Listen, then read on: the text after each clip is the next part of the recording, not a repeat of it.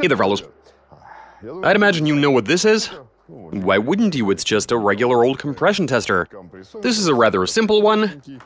Now, we all know about compression ratio, how piston stroke correlates with cylinder diameter and so on, and we all know about compression. And we are super curious to find out what sort of pressure is exerted on the piston while the engine is running. On the pistons, rods, crank, on the entire rotating assembly. And so let's go ahead and try fitting 4 compression testers, 1 for each cylinder. Turn the engine over to see what the compression is while the engine is still cold.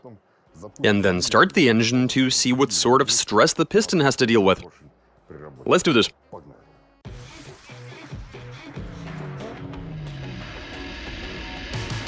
What's the compression on a running engine? Translation and voiceover by BMI Russian.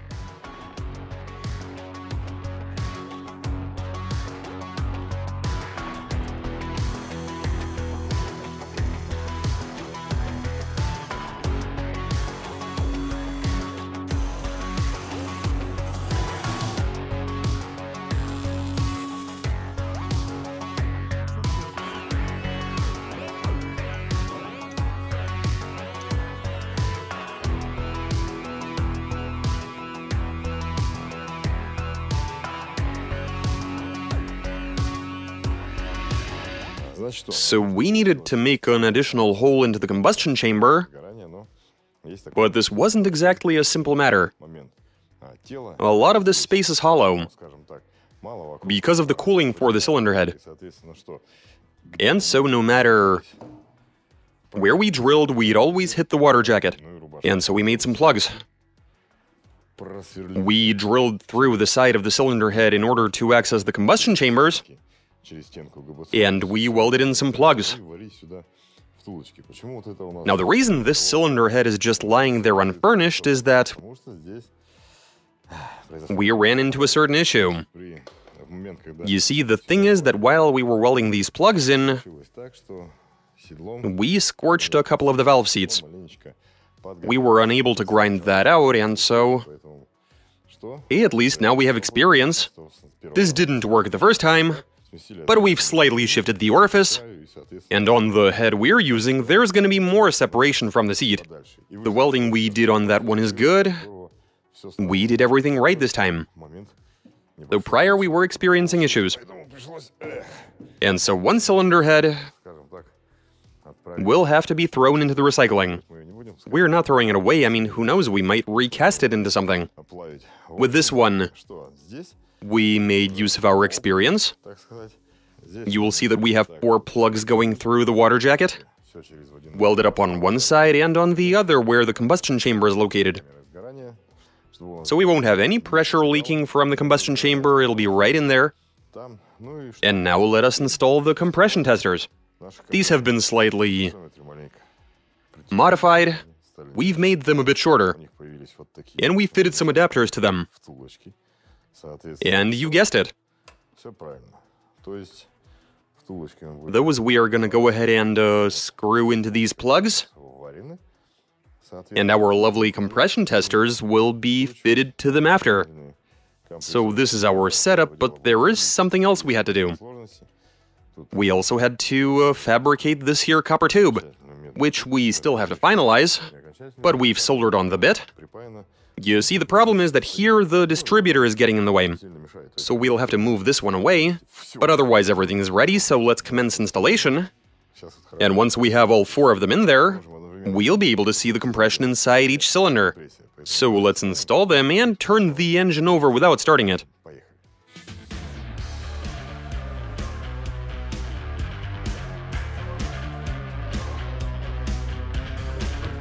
Okay, we've got the engine assembled, that's all good. At the moment, we've got the holes plugged with some bolts. And we're gonna start the engine just to check up on it. Okay, the engine runs, that's all good and well. There's oil circulating throughout the engine. And you will notice that it is running a bit rough, because there are some gases blowing by the threads of those bolts. But no big deal. And so let's fit all of the compression testers and get a compression reading for all 4 cylinders simultaneously. This is gonna be cool. Yeah, time for assembly, and from there we'll see what happens.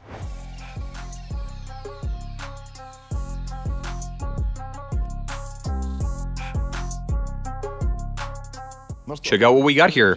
We've got all 4 in there, though one of them we did have to relocate using a tube. Again, because of the distributor. But that shouldn't change much. We're not going to be starting it just yet. We are going to turn it first to see what the compression is for each cylinder. Let it rip.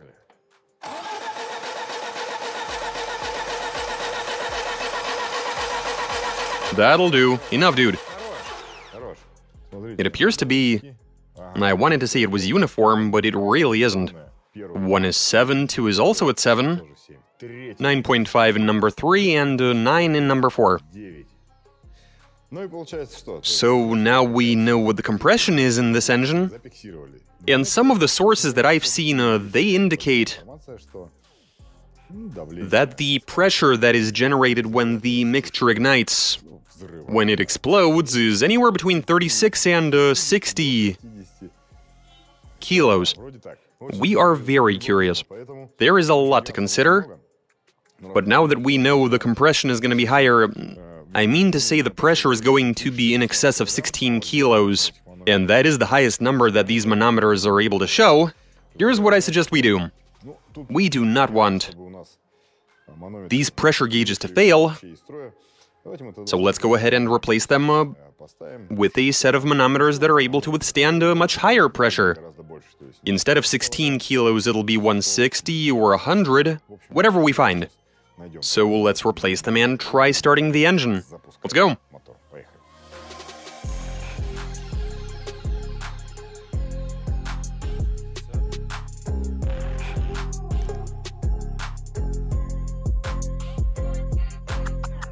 Okay, so we have installed the manometers. The one on cylinder 1 is rated at 60 kilos.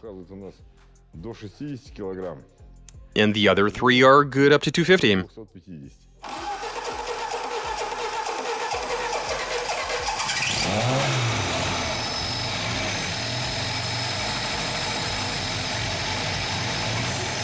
And we got nothing. We're not witnessing anything extraordinary. I guess we were wrong to think we'd see ridiculous readings. Like literally nothing. What's that all about? That is a huge scale, so perhaps nothing extraordinary is even happening, as in the pressure isn't getting up to a huge number. Let's get the 16 kilo gauges back out then. Well, install one of them at least. Yeah, let's see what that does for us.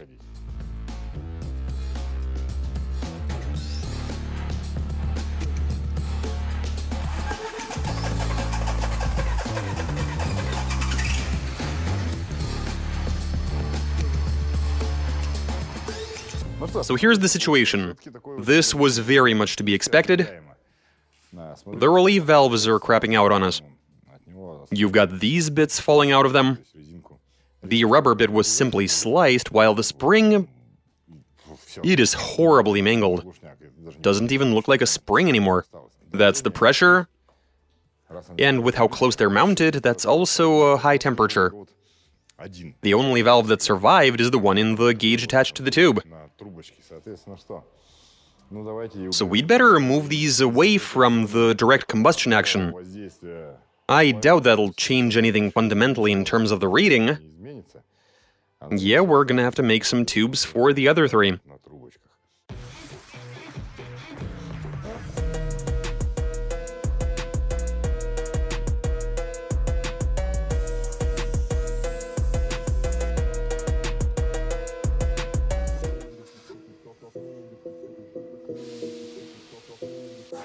And so we've revised our system, we've fitted the gauges to some tubes, and hopefully the valves survive now. Well, time to try this out. Hit it.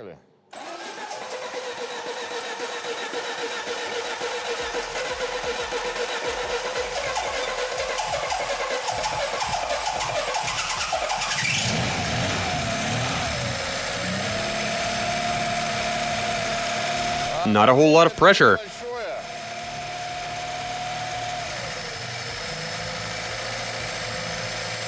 Amazing, switch it off? I guess we shouldn't have been so apprehensive. These pressure gauges are more than fit to handle all of that stress. The one that's rated at 60 kilos is at least showing us something around 20. But the rest, which are 250 kilos, the needles on those are barely even moving. One of them we've replaced with a regular one that only goes up to 16 kilos. I mean, who knows, perhaps we're assuming that there's much more pressure in there than there actually is.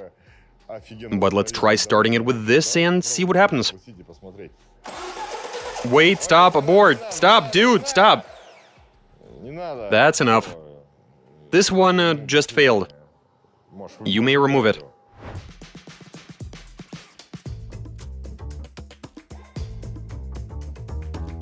This one is rated at 25, and so the primary gauges now will be this one and the one that goes up to 50. But we've already seen what the latter displays. Let's see how this one behaves. Look at it jumping around.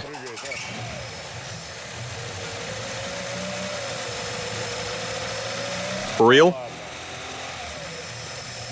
Right, so when you bring the revs up, it just isn't able to keep up. This one is showing 10.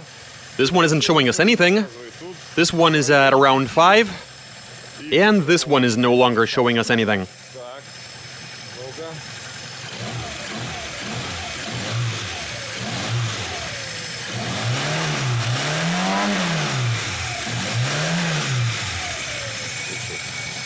You can switch it off. The curious thing is that the reading was peaking at about 15 kilos. Interesting. But I do think we should play around with the relief valves. They shouldn't be releasing any pressure, instead retaining whatever they absorbed. And so we'll dismantle them, check on the valves, figure out what exactly is wrong with them, reassemble, start the engine, and see what happens. Okay, let's do this.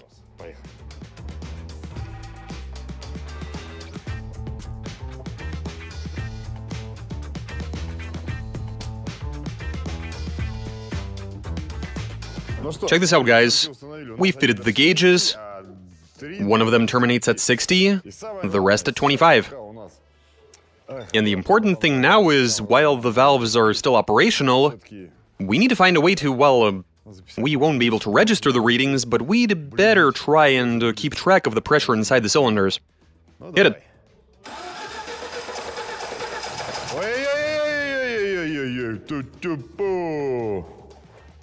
Okay, this one seems to be mismatched.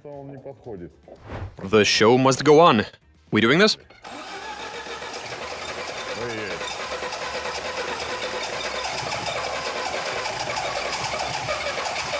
Oh, start already. 5 in that one. And even less in here. This one is dead. And these readings have to be erroneous. Give it some gas. One more time.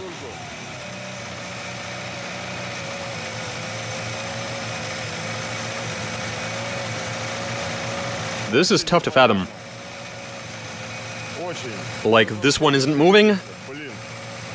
What gives? Rev the engine.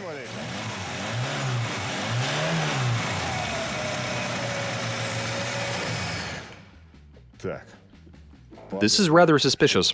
The tubes get hot immediately, but then this is copper.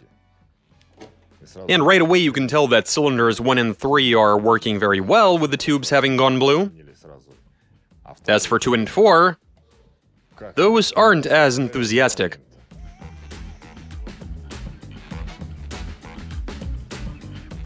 We've done yet another round of revisions, and we should be good to go. Let's do some more testing. Oh, there we go. Wait, Sergey, stop! 20-20-20, and this one is releasing pressure. Before we completely destroy it, let's rebuild the valve once again. 20 kilos and the engine hasn't even started. Hit it.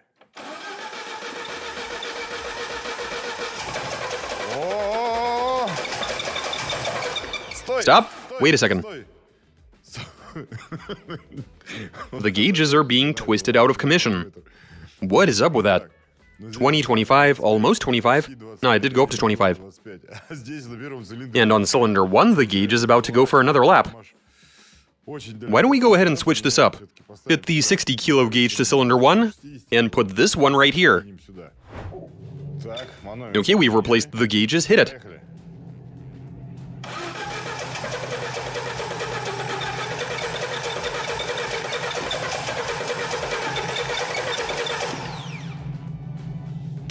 Yeah. Screw it, let's keep on going. Come on.